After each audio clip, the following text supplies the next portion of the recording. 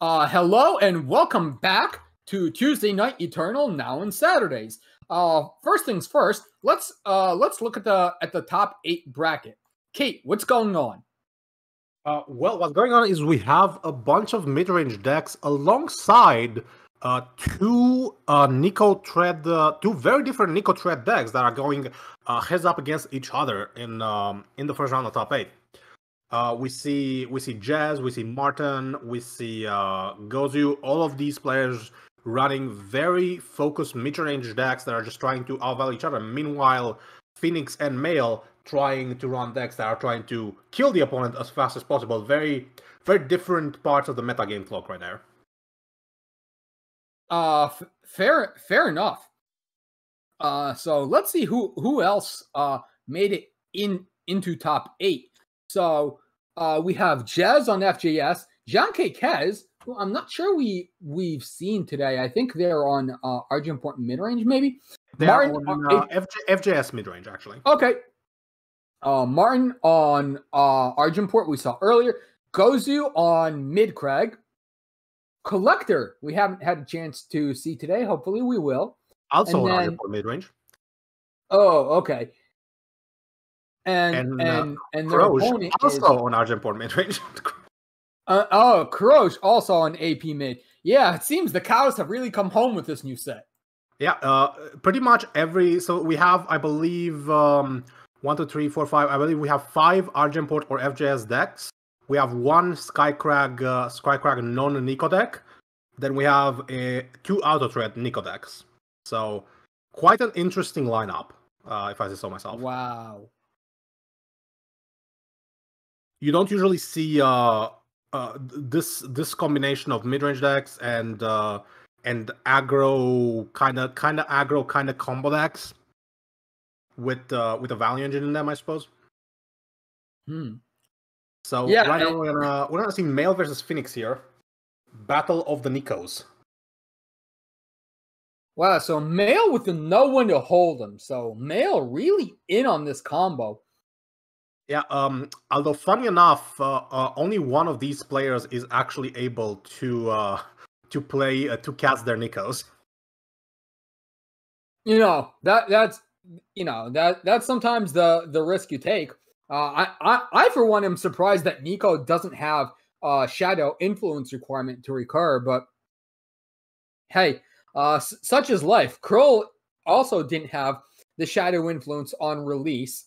And then got nerfed to needing 2 shadow, and then got nerfed again to exhaust the unit it plays. Yeah, a Mail taking full advantage of the current printed state of Nico and seeing just how far they can push Nico without having to actually commit to ever casting them. And let's see Phoenix coming off the gate real fast here. Yeti Explorer into Battlefront Dasher, paying off a little bit of that depth right away. So ball back in Mail's court, and this Genev Merchant is going to be unable to block this Yeti Pioneer profitably because of the buff from the Battlefront Dasher. But oh my gosh, Phoenix absolutely bricking on their draws here. 4 power in hand, and this power in the pass. This Yeti Pioneer, absolutely nothing to ramp into. But still generating quite a lot of board pressure while Mail does not have a lot of straight interaction in hand. Their main form being... And just as you said that, the star of the show, Kenna herself. Ooh, I like this combo. So you know when to hold them for Nico, and then you crafty it away. Oh, that was actually quite nice. Yeah, since you do not need to cast Nico in this deck, no one to hold them simply becomes a 1 mana tutor for one of the engine cards in your deck. See here a crest keeping Jack on top. Here. Yeah, and suddenly okay, we're back. Yeah. And yeah, Phoenix, wow, just drawing more power, like. Ouch. Yeah, completely outscaled on the board, completely outvalued in the hand. This looks like it's gonna be a quick voyage to game 2 here. Yeah, you know, Kenna and Jack against aggro is brutal. Now down here, ace space from Mail.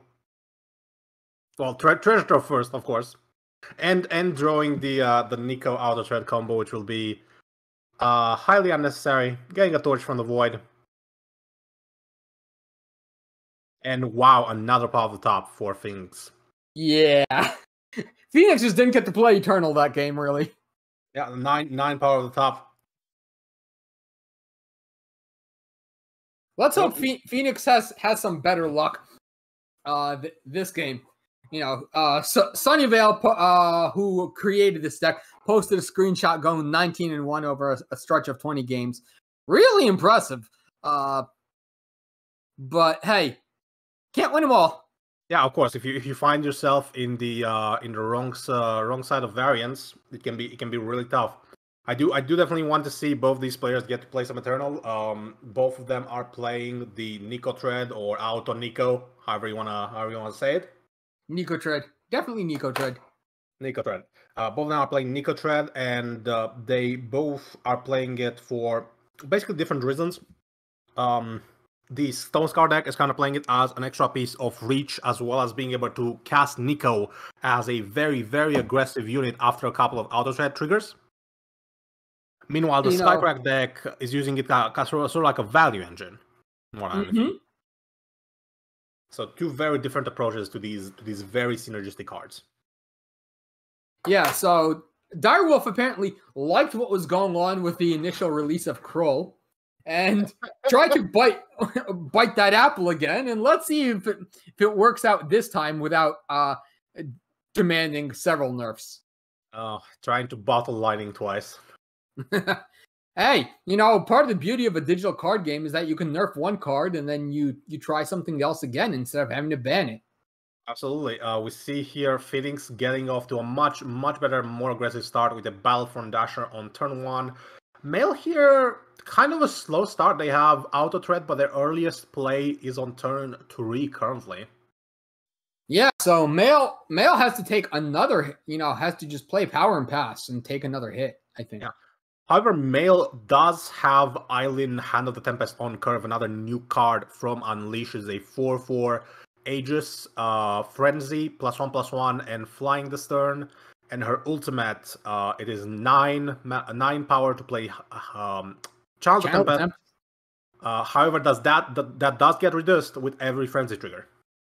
This is true, but from my experience, having played Eileen, I'm not too impressed with her.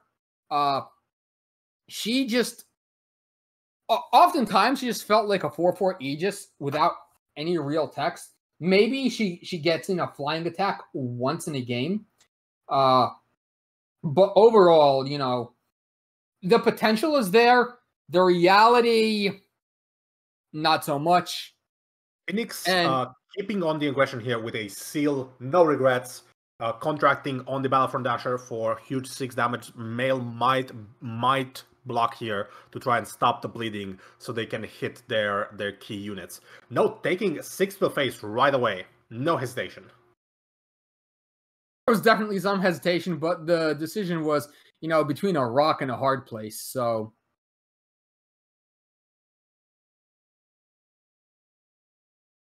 this time, Phoenix clearly able to play Eternal. The question is, how will they work through this Eileen? Yeah, this is actually quite an awkward board state for Phoenix. The Eileen kind of acting as a bit of a doorstop to their aggression. Honestly, I wouldn't be averse to swinging in with the Battlefront Dasher. If it trades for the Geneve Merchant, that's fine. If Eileen blocks it, play the Auto Tread, pitch the Grenadin, and then the Torch. Torch's current state as a non-fast spell coming in very highly here, as Phoenix could have been able to swing in and double Torch one of the units, possibly the Eileen, and getting a favorable trade there. Right. But yeah, Lucas showed up, Kenna uncontained, going to eat the Sill, and suddenly, Not only that, but Male is also able to just play the spells in their hand without paying a heavy life toll right here. Although Phoenix is holding 6 points of reach in their hand and along with an auto thread. So there's a very real threat of possible lethal damage on this board. yeah, so this attack has to be blocked. I think there's no way you go to 7 against a fire deck without. And Male does indeed double not double block, but blocks both units. And Eileen currently a 4-1. We might see an auto thread pitching League Explorer alongside the Grenadine to take off the alien off the board. Now is good. The best chance you're going to get to remove the Silin, and looks like this auto thread is going to go after her. Okay, Eileen removed, but auto thread clear to swing in on the next turn with 2 more activations. Unfortunately, mirror image on the Kenna. Ouch. Yeah. See, mirror and Kenna, and of course these Kenna's attacking phase are going to fuel each other's ultimates, and if those ever pop, an already not very optimistic looking game might just be fully lost. Yeah, I mean, Kenna against aggro units that don't have deadly, she is brutal.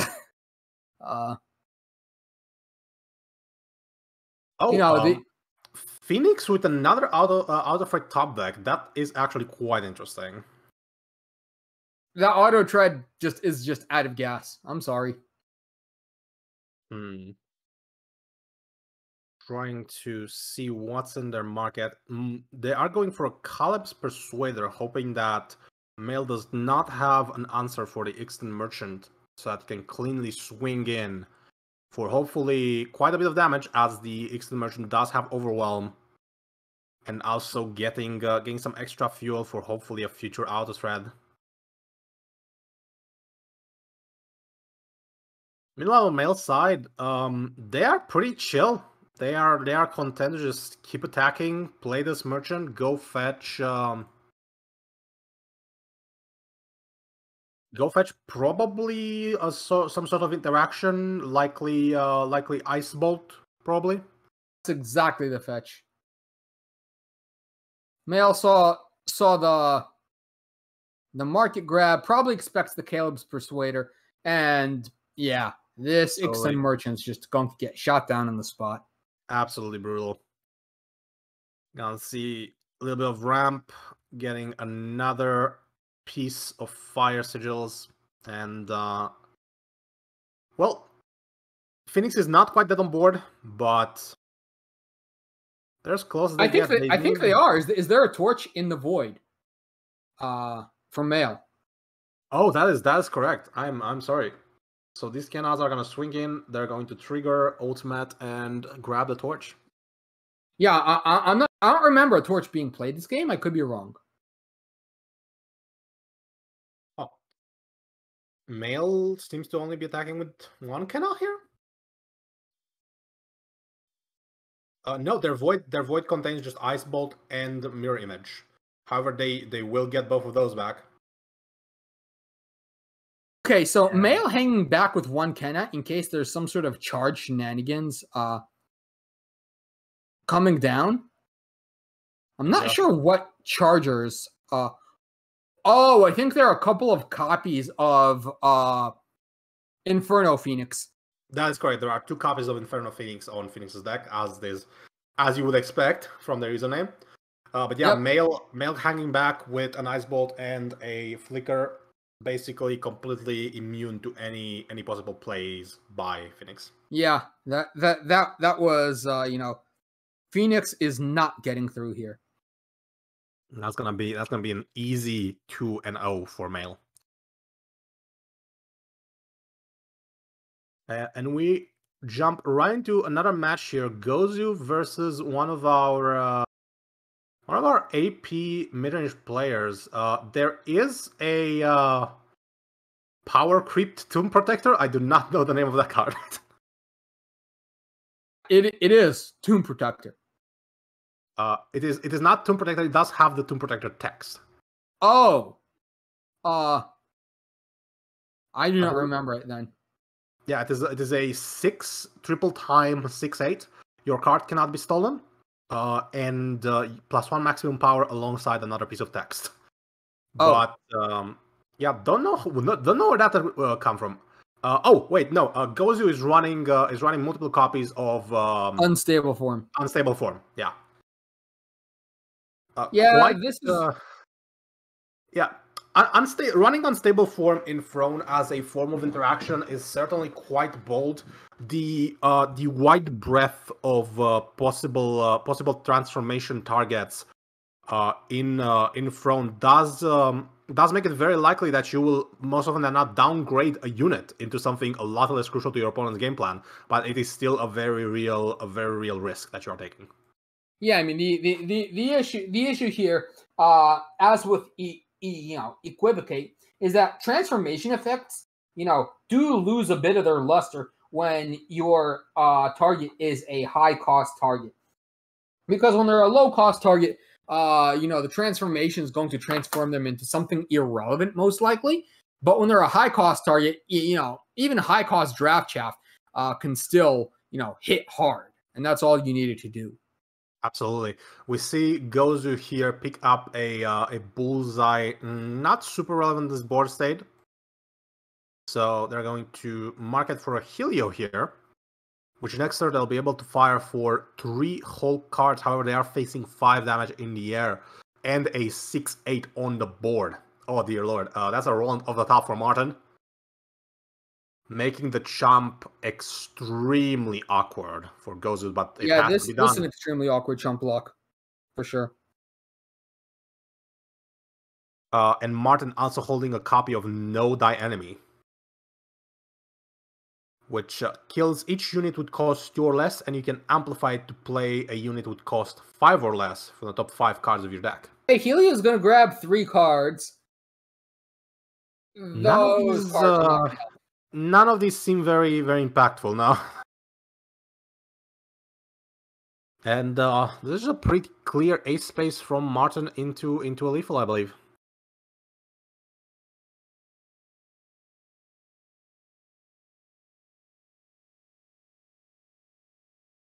It's a Braum. So it seems a Roland got Unstable Formed. And then there we go. That would do it. However, the 6/8 is a 6 cost. Does that mean Roland got Unstable Formed twice? That must have been a really. Braun is it costs 5. Oh, it does? Wow. Okay. Never mind. Time units. Just time unit things. Gonna see a defeat. They're big. Yeah, they can be very, very big. Gonna go to game 3 here on this Argenport midrange versus Kenna and Friends by Gozu. Yep. So Roland seems to be the main key card here on Martin's deck. It creates. Sorry, go ahead. Yeah, as it turns out, endurance units with high health are very good against Skycrag. Yeah, not only that, but this Skycrag, Gozu's deck being a mid-range deck means the Roland creates very, very awkward situations with his Silver-Bellied Reapers. Yeah, absolutely. Okay, Gozu looking at a pair of Plunks. Coming down on turn 2 and 3.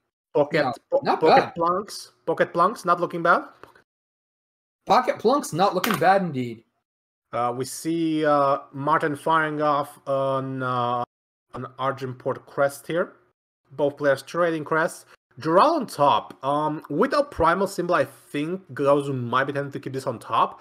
However, it is pretty soft to Martin's interaction. They are running Annihilate, 3 copies. So, gonna bottom the Dural, just hoping to dig for faster for Kenna, by the looks of it. Yeah. Firing off the Lost Scroll here. Can wait on the exploit. No real hurry. Turn two Lost Scroll on the play. One of the most that's exactly why you play Argenport. Like, forget everything else. Turn 2 Lost Scroll on the play into a turn 3 Magnum Ventress or Roland is what the Dire archetype is about nowadays. Being able to skip turn 3, which does not have a lot of action, past the Merchant and the Valkyrie Enforcer right into your powerful 4-drops like Magnum Ventress and Roland is so important. And they create, again, such awkward board situations for the opponent. Speaking of the Merchant, we're going to see it come down here, playing Depleted Power on Martin's side. Let's see, Plunk Swing. And Gozu making 3-of-a-kind Plunks here. Yep. Martin drawing some decent interaction for Plunk. Just gonna play Siditi here. Oh, however, Gozu with the display of survival. They can make an attack into the Siditi. The block will make Plunk into a 4-2. The display of survival will make the Siditi into a 1-4, and that's a clean trade for Gozu.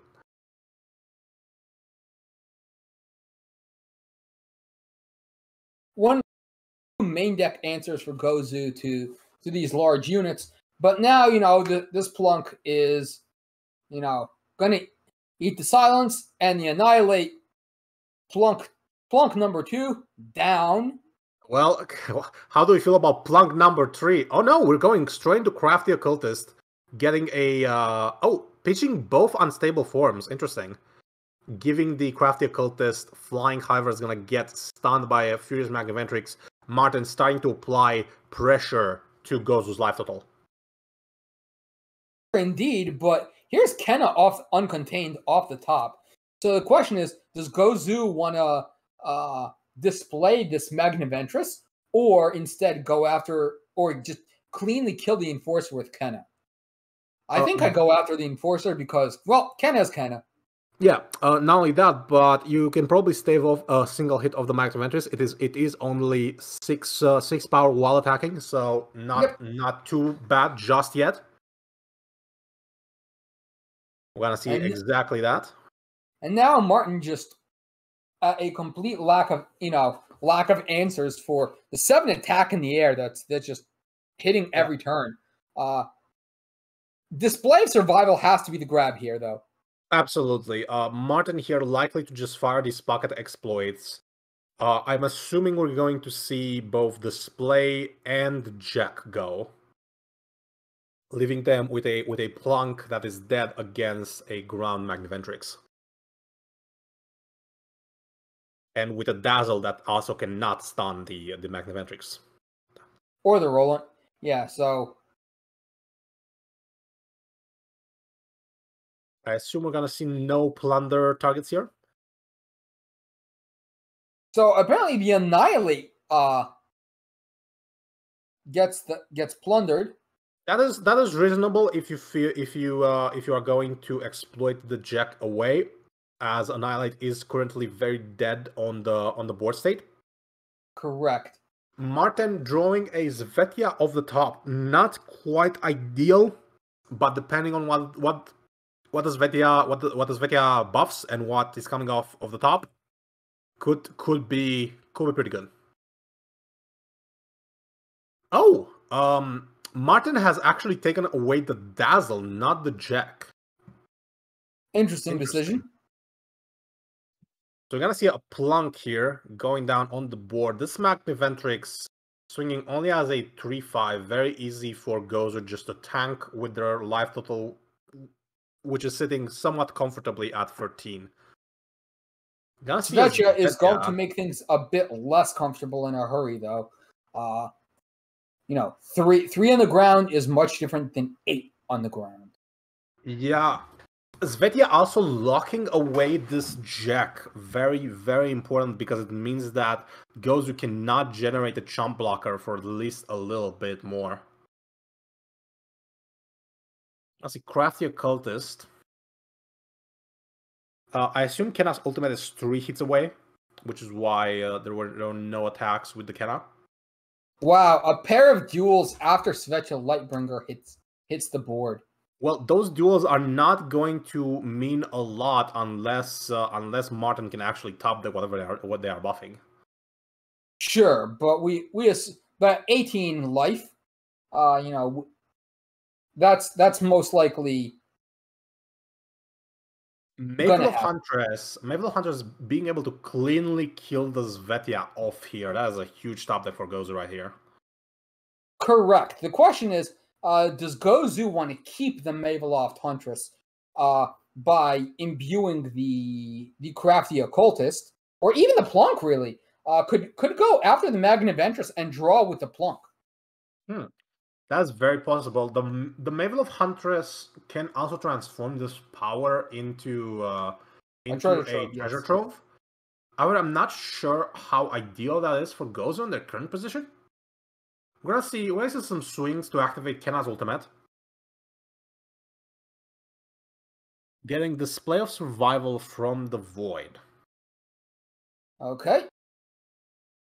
Indeed, we're going to see Mavel of Huntress on the Kenna. Okay, so clean up Zvetia. Yeah.